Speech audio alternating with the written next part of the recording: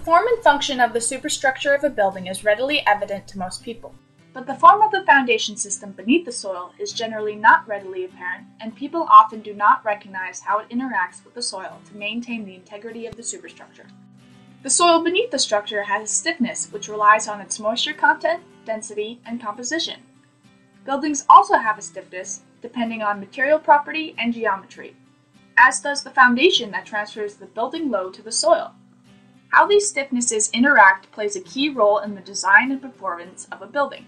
The soil stiffness can be compared to the stiffness of a spring, and the soil beneath the foundation can be considered to be a series of springs. Consider a load placed over this series. Compression is seen in the springs as the load gets distributed based upon the relative stiffness of the springs and platform carrying the load. This interaction between the stiffness of the structure loading the soil and the stiffness of the soil resisting the load, which affects the pattern of stress distribution and settlement of soil, is referred to as soil structure interaction.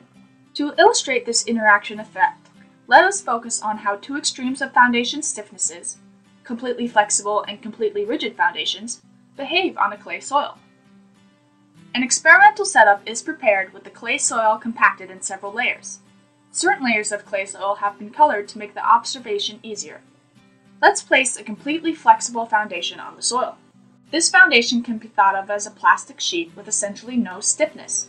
The stiffness of the foundation produces uniform distribution of contact stress, which leads to differential settlement beneath the foundation. More settlement in the soil is noticed under the center than under the edges of the foundation.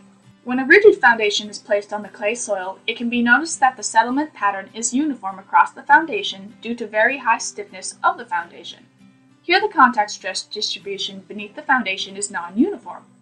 The stresses at the edge of the foundation are very high, and the stresses in the middle of the foundation are relatively low. In practical applications, foundations are neither perfectly flexible nor infinitely rigid, making the actual stress distribution and settlement observed fall between the extreme values that were presented here. If a foundation is relatively flexible or stiff, the soil structure interaction will react in such a way to make the settlement or the stress distribution in the soil more even, thereby making the soil structure interaction significant and beneficial, which is important for the performance of a building.